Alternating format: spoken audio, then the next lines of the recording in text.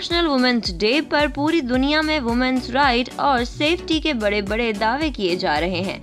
वहीं popular Tamil singer Chinmayi Sripada को Twitter पर रेप और एसिड अटैक की धमकी मिली।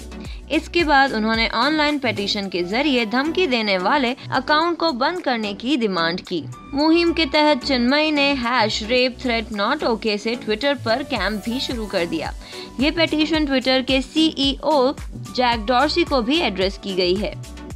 चिन्मयी की इस पेटिशन पर 40,000 लोगों से ज्यादा लोग साइन कर रिपोर्ट कर चुके हैं। चिन्मयी के रिपोर्ट्स में एक्टर रणदीप हुड्डा भी आ गए हैं। चिन्मयी की इस पेटिशन को change.org पर देखा जा सकता है। change.org दुनिया का सबसे बड़ा ऑनलाइन पेटिशन प्लेटफॉर्म है। Bureau report, team Indian film history. For more updates, please subscribe Indian Film History.